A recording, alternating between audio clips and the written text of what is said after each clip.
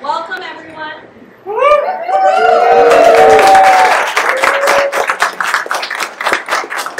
Thank you all for being here. My name is Margo, and I'm here, like all of you, because I support Merceydes for school.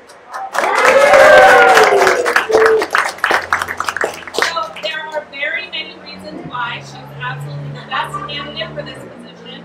Obviously, she is capable, but it's more than capability. It's about what you stand for and what you are willing to stand for. As a parent myself, who will be living in Broward County, it is disheartening at worst and angering at best to see what is happening on our school board, that no one is willing to stand up for what's right or answer simple questions about the budget in a transparent way. We all deserve better. And now we have a solution in Merceydes.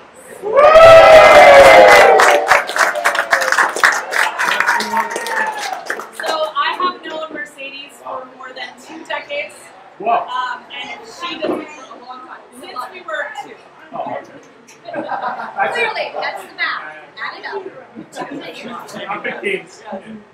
One of the very best things about her is that she never ever stands idly by when she sees inequities or injustices. Now, you could be a very tiny raccoon who has been shunned by your family and needs food. True story. Merceydes does not stand idly by. Okay? You could also be a child who is in desperate need of behavioral help and someone with the patience to deliver. Or you could just be a friend who's being bullied by a customer. Also true story. Merceydes never stands idly by. She always stands up for what is right in a respectful and a direct way, and she gets things done.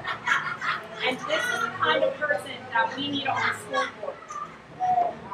When we were in college, we were working in the service industry, putting ourselves through school. Merceydes and I were working together to follow our passions through to the end and be the people that we were meant to be.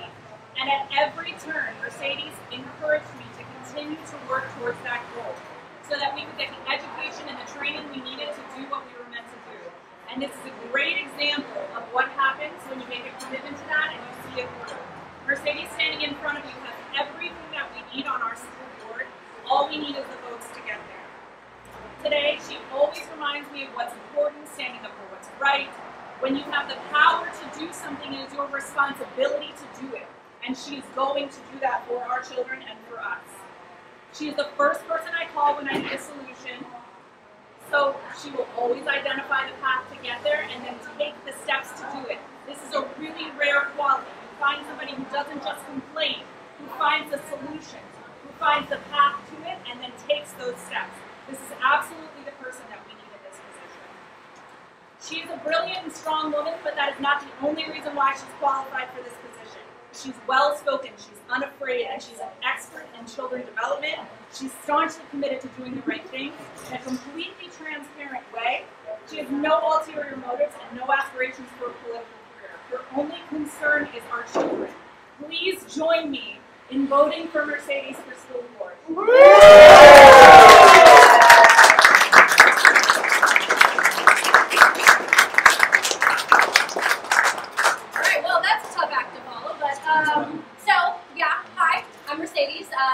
Sorry if you thought that I was Amelia Shepherd from Grey's Anatomy. I hate to disappoint, but no, I'm Merceydes. So I'm running for, obviously, School Board of Broward County, District 7. Most of you know I'm a mental health professional. I'm a professor of psychology at FIU, and I'm also a resident of lovely Pompano Beach. Fun fact about me, I am the product of a nice Mormon girl from Salt Lake City who meets a mysterious Turkish man in a disco in Las Vegas in 1980. So that's why we're at a Middle Eastern restaurant today. Gotta pay my respects. So I'm going to tell you a few things about me that you might not know. First and foremost, I'm an adventurer. I'm a thrill seeker. I love a challenge. I thrive under pressure. My favorite hobby is bouldering. Bouldering is like a type of rock climbing that we do out west. We don't use any ropes, we don't use any hooks, we don't use any rappelling or blades, just your hands, just your fingers, just the mountain. I'm also a fierce protector of the underdog, as you've heard. Those that cannot help themselves, I take it upon myself to help them. So I've rescued countless animals over the years. In fact, my 2 dogs that are sitting in my house right now, probably waiting for their dinner very impatiently, they come credit of Coastal Boxer Rescue, South Florida. I have a 50-pound giant sulcata tortoise that lives in my backyard rent-free, walks around wreaking havoc on my flower bed and eating the most organic, expensive romaine lettuce and alfalfa sprouts, and I adopted him in November because he needed a home. So, what else can I tell you about me? How about a dirty secret? All right, I love astrology, and I am a huge fan of the Real Housewives empire. I don't care, Atlanta, New York, Beverly Hills, I love the trash. My favorite genre of movie is horror. My favorite food is a donut. I do Pilates religiously, and I fully believe that pineapple belongs on pizza. And I don't stand, damn it! Pineapple on pizza. On your pizza, yes. Hey, I respect your pizza. However you want your pizza, I respect it. Liberty. Yes, freedom for pizza. Oh yeah. I'm a straight shooter, honest to a fault maybe. I don't play the political correctness game. I actually despise it. Which is probably why my favorite comedian is Dave Chappelle to this day. Close second would be Adam Sandler. And last but not least, what you should know about me is I'm a problem solver. That is what I do best. That is the core of it. So, let me tell you how I got to this point in my career. I started working in mental health back in 2009 when I was finishing my master's degree. I worked for a community mental health center. We were dedicated to helping kids who were involved with DCF, so child welfare.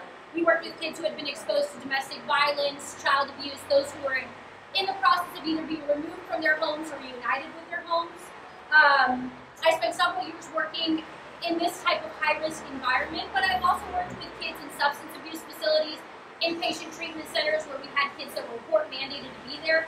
Believe it or not, I love working with teenagers. I think maybe that makes me crazy. Love the teens. So around 2012, I moved to California for a few years. Fish tacos and surfing and like hiking and stuff. It was magical. I loved it. I was finishing up my BCBA, my certification as a board certified behavior analyst. Sorry. But I was working for an amazing agency there, an amazing ABA agency there. They stressed parental support. They stressed advocacy for autism. I loved the company I worked for, and I loved my life in California. But let's be real, who could afford California prices? So I had to come back to Florida, which is funny to say now because Florida prices are a bit extreme. Thank God I bought my house when I did.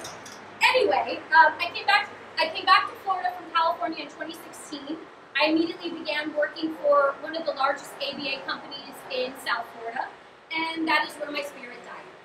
So the families I met working through this agency, they told me it was a constant revolving door of treatment providers. Previous analysts would come in and out of their homes. They would bark orders about what they need to do with their kids. No one in the agency answered any phone calls.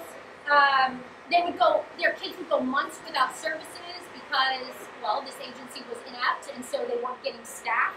And when they finally were staffed with these therapists, the therapists would show up, they wouldn't speak English, they'd be on their phone, they'd be Snapchatting. No one cared about these kids.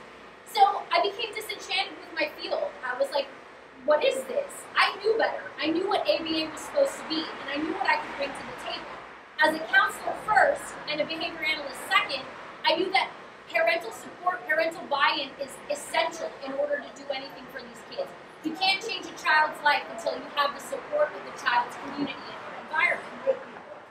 So I realized my style of ABA is exactly what these parents needed, and I said to myself, you know what? I'm going to start my own company. I'm going to do it myself. I'm going to do it the right way. So I said, I'm going to start my own company because I know that it should be about respect of the child, respect of individuality.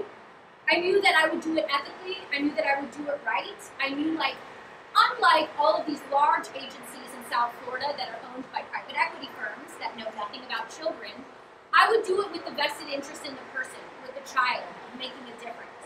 So I started my own company, Kids Life Solutions. It was very successful, and I worked with some amazing families. I worked with some amazing people. We serviced kids all over Miami-Dade and Broward County for many years. I worked with teachers hand in hand in their classrooms, taught them how to have instructional control, taught them about preventative strategies and kind of strategies for controlling disruptive behavior. I loved the kids. I loved what I did. I loved my company. But all good things come to an end. In 2019, AHCA, the Agency for Healthcare Administration in Florida, they started an initiative to make budget cuts and otherwise basically overhaul the ABA program in South Florida. So I was a fierce opponent to these changes. In fact, in April 2019, I was interviewed by Channel 10, where I spoke out against these proposed changes, how it would detrimentally affect these kids and their services. Me and several other ABA clinic owners, we hired lobbyists, we wrote our representatives, we did whatever we could to fight back. But ultimately, we lost the fight. In 2021, hundreds of ABA clinics were closed in South Florida.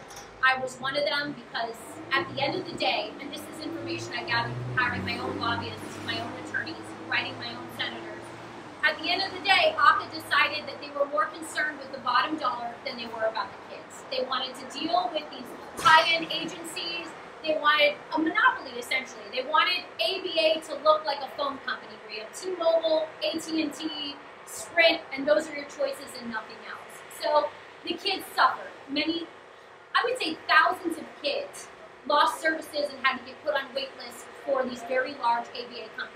ABA companies owned by private equity, finance types in fancy suits and Rolex watches with absolutely zero interest and zero education in children. But essentially, that was the battle I lost. I fought the good fight though. My business died, but my fighting spirit did not. So I will continue to stand up against corporate greed, and I will continue to stand up against shady bureaucrats. I will continue to fight for the underdog and move towards change. I hate the idea of money over people. It makes me sick. I hate the lying. I hate the cover-ups. I hate the circular answers and like the failure to have any accountability. And I hate all that. I see it in politicians. I see it in the pseudo-politicians, and I won't stand for it. This pandemic showed me one thing. It showed me that that is exactly what the school district is. It's a bunch of bureaucrats. It's a bunch of pseudo-politicians in cheap suits. They put money first. They speak out of both sides of their mouth. They are slippery and unaccountable. They look at numbers and not at people. They say all the right things, but they fail to deliver. They care about the public appearance, but they don't care about the public. They care about the money they make off of each child, but they don't care about the child. I see the board for what it is. It's corrupt. It's inefficient. It's the establishment. I hate the establishment. So, the school board lacks transparency. It lacks accountability. It lacks respect for the community. It lacks respect for the taxpayer.